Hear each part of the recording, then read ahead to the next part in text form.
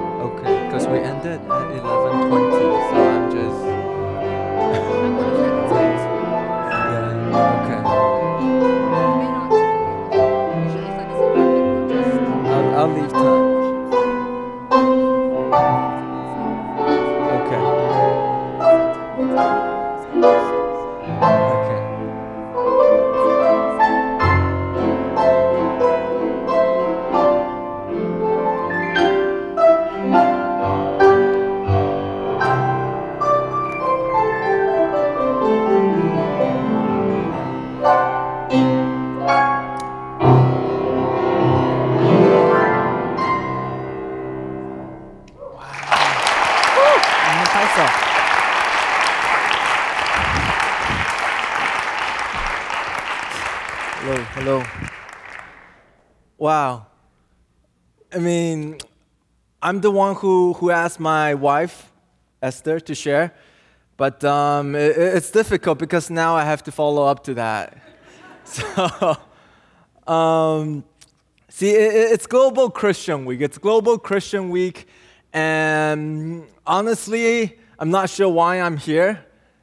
But it's okay. Traditionally, this is a week that we focus on missions, as many people alluded to. In the past, we've had the mission agencies come. And in the global world, this concept of missions, it's a little bit more complicated. And I think that's why we changed the name from maybe Mission Emphasis Week to Global Christian Week, because now it's unclear what is mission. I have a friend in Kenya. They are sending missionaries to the U.S. because they feel like that's a place that needs to hear the gospel. So that's why it's called Global Christian Week, for those of you who are maybe unaware of the change. But it's interesting because so often when we talk about missions in the global world, we see pictures about maybe people who are so needy. We're so needy, and please come help us, come save us. And there's often a lot of pictures with children in Africa. If you see the next slide, it might or might not be there. But, no, I knew. Okay, anyways. But I had a picture of actual proof that there are children in Africa because I took it with me. But I think we've been having technical difficulties all day. But you can go to the next slide. But missions is a lot more complicated now. See, yes, we should go out to the world. Yes, there are children. And yes, we need to care about the mission of God outside our own country. And I will talk about that a little bit on Friday. But today, I'm not going to focus so much on them, the objects of mission. I want to talk about us, about you, the people who are supposedly doing the mission work. So I know it's a little different from how Global Christian Week and Mission Emphasis Week usually is, but they invited me here, so you can blame them, not me. So again, I'm not responsible. But yes, before we continue, let's give a round of applause to Esther again, my wife, for how she played. See, there's power in music. Like I wrote, there's power in music. Like how she shared, it's different. When a musician comes up and shares something, you feel it. It's hard to follow up, like I said. There's something about music that I think reaches to a part of us that nothing else can. And sometimes when I hear a worship song, I can't help but lift up my hands in praise of Jesus. Sometimes when I hear a secular song, I can't help but kind of dance too. I mean, any Taylor Swift fans here? Taylor Swift? Yeah, high and proud, that's right. Like 2 guys and 1 girl. But that's okay. Anyone against Taylor Swift for any reason? Yeah. Okay. Wow, there's actually some people. It's okay. For all you 3 people, don't worry about them. Haters gonna hate, right? So just shake it off. But next slide. You see, music is so powerful. We talk about music. We laugh about music. Everyone. Guess what? In every single country in the world, there is music being created from that country. Okay, every little community, there's music being created. And Beethoven said this about music. Music is a higher revelation than all wisdom and philosophy. Wow. Plato, Greek philosopher Plato said this: music gives a soul to the universe, wings to the mind, flight to the imagination, and life to everything. Music allows us to express ourselves in a very unique and relatable way. I mean, how many of you play an instrument? Okay, a lot. Okay, good. This is good for many reasons because you guys have played instruments. Also, more people are raising your hands now. I'm looking for interaction. I don't want this to be just me speaking to you. I want to have a conversation with you, okay? Nod your head if you hear me. Okay, just like 5 people nodded their heads. Seriously, guys, come on. Okay, so how many of you have heard at least one song in the last week? Okay, more of you. There's still some of you who haven't raised your hands. I'm seriously concerned. If you're sitting next to that guy or girl, just show them your playlist, okay? They need help. But music is a part of us. And guess what? There's power in music, in the arts. I really believe that. And music shapes the world. It reaches homeless people the same way that it reaches presidents. You felt it too. It's hard not to respond to music. And I remember watching a YouTube video. There's actually cows responding to music. It's amazing. But there's power in music. And the instruments, hear this, the instruments that play that music channel that power. And today, that's what we're talking about, instruments. What does it mean to be an instrument that channel music or anything? I mean, the Bible is full of instruments, actually. The Psalms mention many musical instruments. In 2 Chronicles, we read about many kinds of musicians recruited for the temple. King David himself was a musician. Did you know that? No, maybe many of you do. He actually played, what did he play? The harp, that's right. He was one of those mighty warriors. So he's probably like super sculpted, like The Rock or something. Like imagine just like super buff and he's like playing the harp. And his mightiest feat, I'm convinced that King David's mightiest feat is playing the harp, being this mighty warrior, and dodging spears as he's doing it, which he did. Look it up. But it's amazing. There's this music instruments all over. But the Bible has other kinds of instruments. In Acts chapter 9, verse 15, we talk about another kind of instruments. But I mention music because it's relatable. I want you to remember that concept. In Acts chapter 9, it's a different instrument. It says this, but the Lord said to him, go, for he is a chosen instrument. I want you to remain on that slide for a little bit. Go back. The question I want to ask is, what does it mean to be an instrument of God? What does it mean to be an instrument of God? See, and to answer that, I'm going to Acts chapter 9. So you can turn there or you can look on the screen, whatever. But before that, anyone know who Paul is? Many of you? Okay, I am again concerned. We are at Trinity. You should at least know something about Paul. But Paul was a missionary. He was also a great theologian.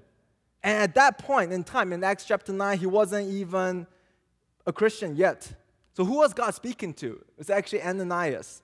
So again, basic hermeneutics for all of you who have taken hermeneutics or maybe haven't yet. You want to understand a passage, you read what's before and you read what's after, okay? It's like hermeneutics 101. So what happened before? Jesus died and, spoiler alert, close your eye, Jesus resurrected, okay? He came back to life. And after that, there was a Pentecost, there was mass conversion, mass persecution, and Paul was part of that persecution. And then suddenly, Paul goes on this road to Damascus, and then boom, this light shining blinds him, and then God talks to Ananias about this event, and that's where we are. And right after this passage, Ananias goes to Paul, starts talking. Paul starts proclaiming Jesus in the synagogues like a changed man. Instead of persecuting Christians, he was propagating the gospel. And he was accepted in Jerusalem, and Gentile mission begins. And then you see the example of Peter and Cornelius. So basically, this story in Acts chapter 9 is at the center of a massive movement of God. In other words, Paul becoming an instrument of God is at the epicenter of one of the greatest missionary movements in history. And that's the passage that we're looking at. Okay, so I'm just going to do a brief exegesis, and then I'm going to have 3 points. It's a different style than what I usually do. So what does that verse say? The Lord said to him, he is a chosen, go, for he is a chosen instrument. So first of all, we need to go somewhere, and we all know that. We see all these flags around us. There are places that we could go to. There are places we need to go to. We saw in the announcements about many opportunities coming up. But go. Why? He is a chosen instrument. What does it mean to be chosen? It means that God has selected you. Out of everything he could have selected, he selected you. Or Paul in this case. An instrument, you don't have to know Greek to understand what that means. I mean, Greek is skuos, but literally, instrument is a material object used to meet some need, okay, in an occupation or any other responsibility. Instrument could be literally anything. Instrument could be a guitar, if you're trying to play music or piano. It could be a frying pan, if your purpose is cooking. Instrument could be a sword, if your purpose is fighting. Instrument could be a bamboo stick if your purpose is to discipline your son because he's misbehaving again and getting in a fight with his brother, and the bamboo stick is all ripped and it hurts. That could be an instrument too. Or instrument, it could be a hockey stick too if you're my Canadian friend's mom. But I don't condone all, I'm not, okay, anyways. Just clarifying.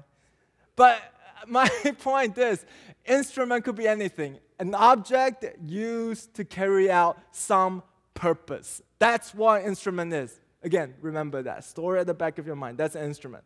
Okay, instrument of mine, it belongs to God. Next slide. To what? To carry my name, to carry God's name, to represent God. Before what? Before Gentiles and kings and children of Israel. And that's significant because that verse, it's saying that it's from the lowest strands of society to the highest, even kings. And it's from people of your own culture to those in the most remote parts of the planet. Everyone. So Paul, right here, when God is calling him, Paul is being called to be God's instrument to everyone, to the entire world. Already, Paul was a global Christian, or being called to be a global Christian anyway. And let's continue. There's verse 16. I'm not going to dwell too long on that, but it says, but I will show him how much he must suffer for the sake of my name.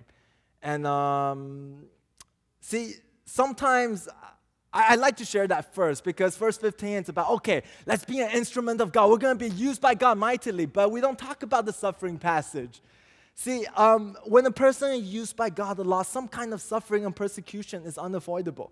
You cannot have results without effort.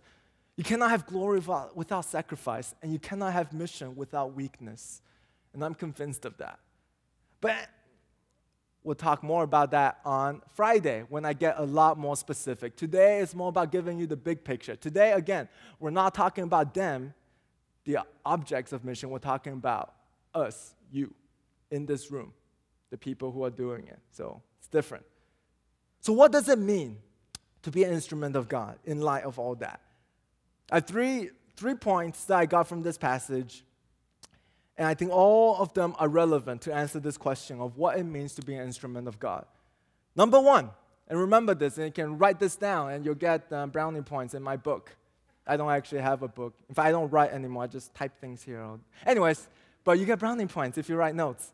Point number one, do you praise the piano or the pianist? Again, do you praise the piano or the pianist? This should be fairly obvious, but we don't think about it. See, the glory should go to the pianist, to the one who plays the beautiful notes. And again, I'm using an analogy here. Sometimes my wife tells me, don't use so many analogies, it's confusing, so I'm going to try to make it real simple. But the piano is the instrument, right? And that's us. We are the piano. The pianist is the musician, and that's God.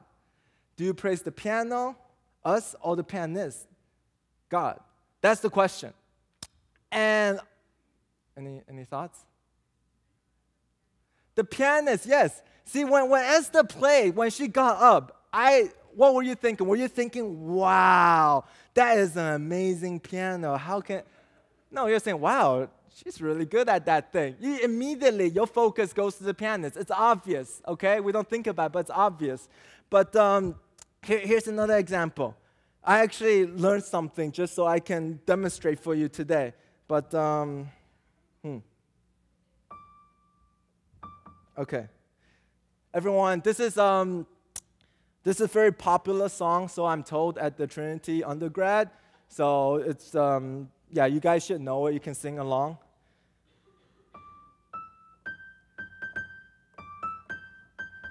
Come on. Okay. Okay. Yes. Okay. Shot at the Trinity shot. Woo! Thank you. See, the applause goes to piano. But here's my wife playing the classical piece.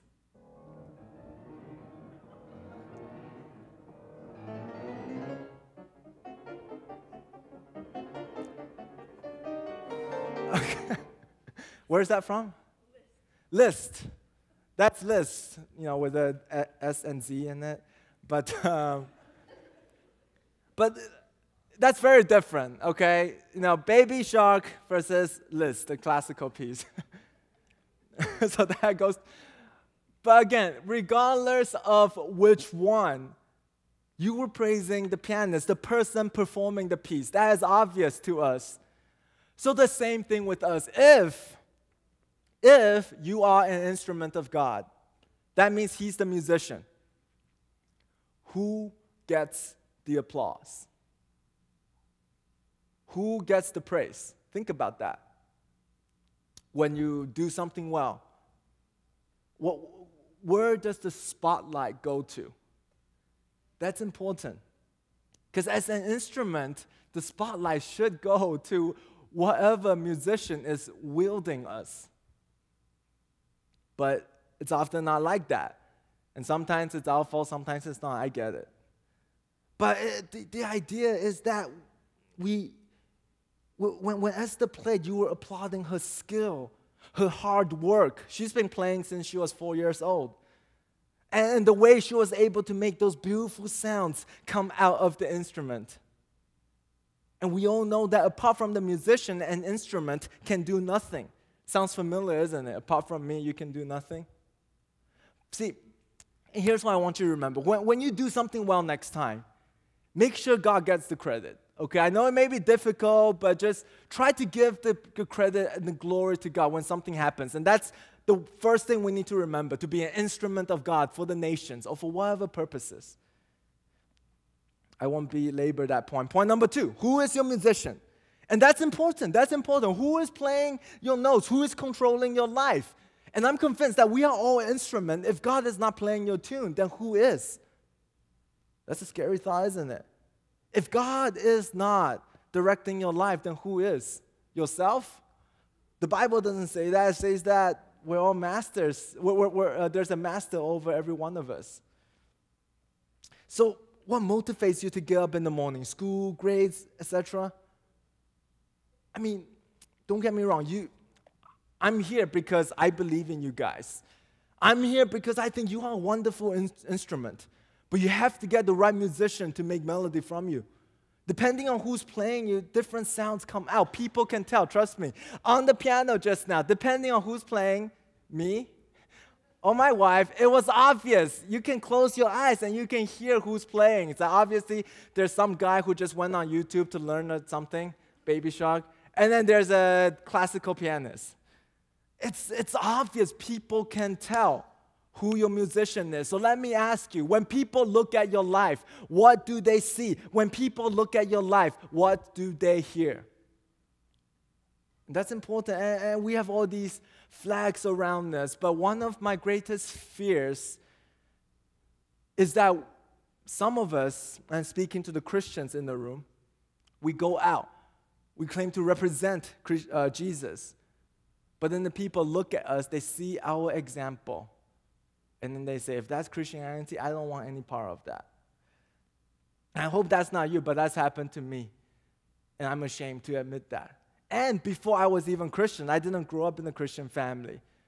I didn't want to be Christian for so many years because I looked at these so-called missionary kids and I saw how they acted, and I thought, if that's what it means to be a Christian, I don't want any part of it. So who is your musician? What does your life look like? How does it sound? Because people can hear it. So Christians, be someone who's a good representative of God. Ask who you're living for. Ask what you're living for.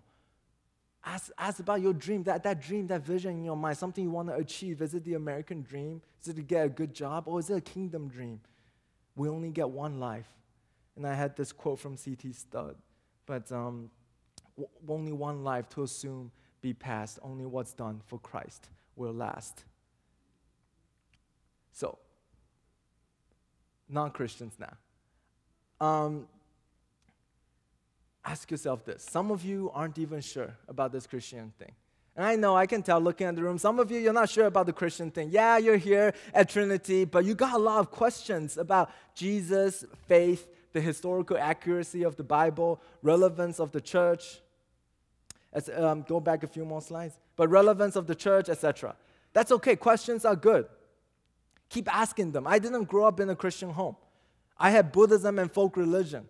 That's why I'm studying folk religion in my PhD now. Because I grew up like that. My grandma is still like that. And many of my aunts and uncles. I ask tons of questions. I had questions about dinosaurs. And some people laugh. They're serious. Like, how do you reconcile dinosaurs with all this? It's what? I mean, I had all these questions.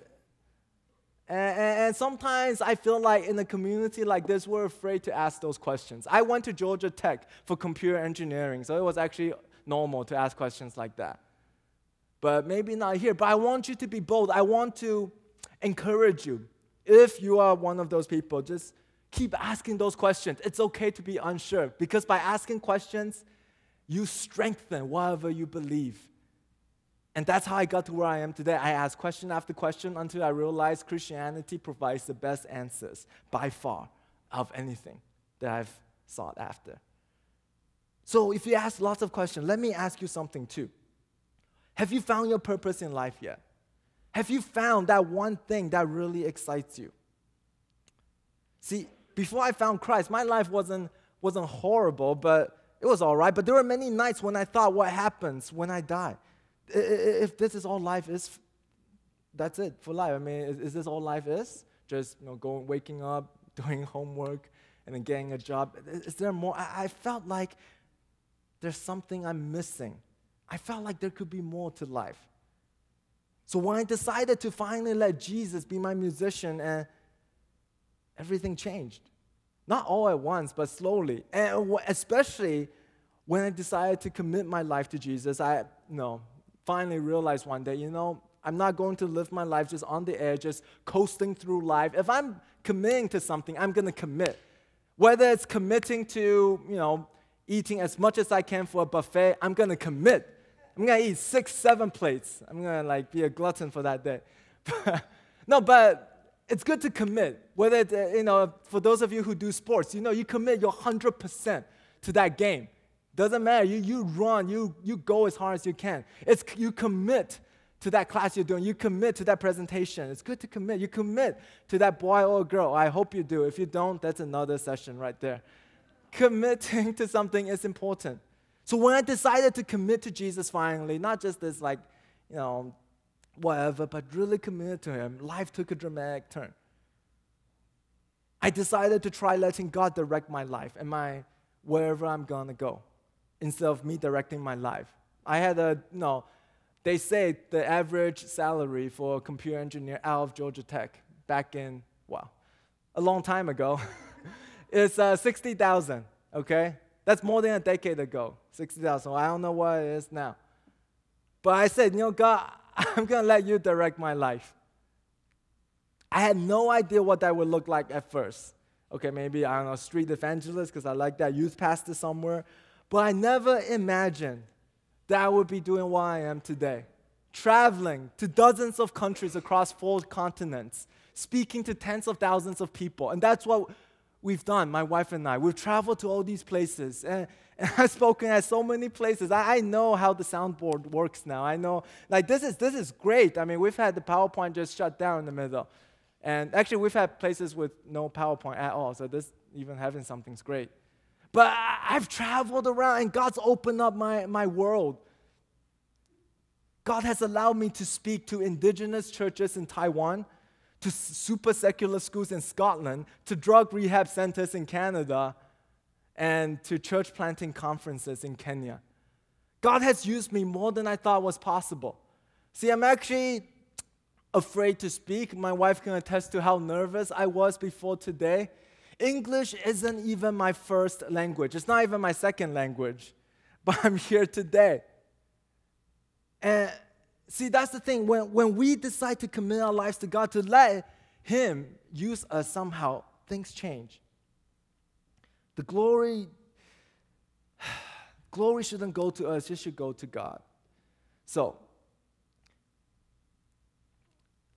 I'm going to skip this story, but I just want you to know that it doesn't matter where you are right now. You don't have to be perfect to come to Christ. You can be a broken instrument with lots of jagged edges, and that's okay. Don't underestimate what a skilled musician can do with a bad instrument. God is the best musician there is. So will you come to Him? Let Him use you and see what He can accomplish through you. And now I'll just close with this because I think that's enough for today. But God has chosen you as His instrument to rouse a dead world. Through you, He can play the kind of music that is more powerful than words alone can do. You are God's music to a world. You are what people hear. Whether you like it or not, if you are a Christian, you are representing God. When people look at you, they are seeing God. So before you even think about going out to the nations, ask yourself, what are you representing? How are you representing it? Really have some self-awareness in that aspect. I need that too. And again, Friday we'll talk about more things than this, more practical things about the nations and what it's like out there. But today I just really want you to have some introspection. And despite all the theologies that scholars write, it is the music showing you and me that the world sees and hears. And that's what makes global impact. So Acts chapter 9 says this, but the Lord said to him, go, for he is a chosen instrument of mine to carry my name before the Gentiles and kings and children of Israel. The Apostle Paul was the instrument of God to carry his name to the entire world, including you and me. So I'm wondering who the next Apostle Paul in this room is. How will you let God use you? Despite how you are, despite whatever, you can be just a normal piano, but if God is the one playing that piano, you're going to sound amazing. You're going to sound beautiful. You're going to be beautiful. So be that kind of person. Be that kind of Christian. And if you're not even there yet, come to God and see what he can do with you. Let's pray. Father God, thank you for this time we get to share, time we get to really look to you and offer our lives as a sacrifice, saying, please use us how you will. We thank you, Lord, for listening to our prayers. We thank you, Lord, for everything that you have done and everything you will do through us. In Jesus' name we pray. Amen.